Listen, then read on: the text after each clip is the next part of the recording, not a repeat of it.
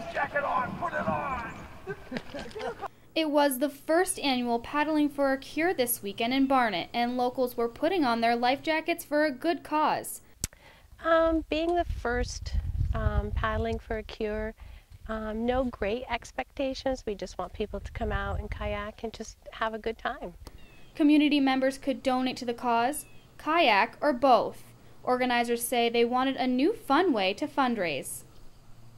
Ways to raise money that are different than something that's already out there, and this seemed like something that was maybe fun and people would enjoy getting involved in.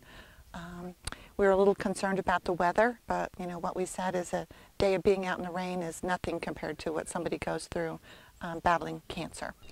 People did not need to bring their own kayaks because event organizers asked Stuart Farina if he would provide the day with some of his.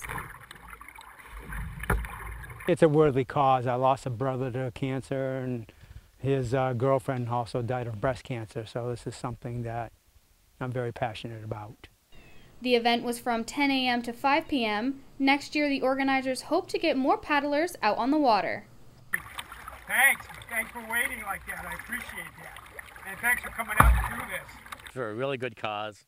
Hopefully, like they say, more birthdays for more people.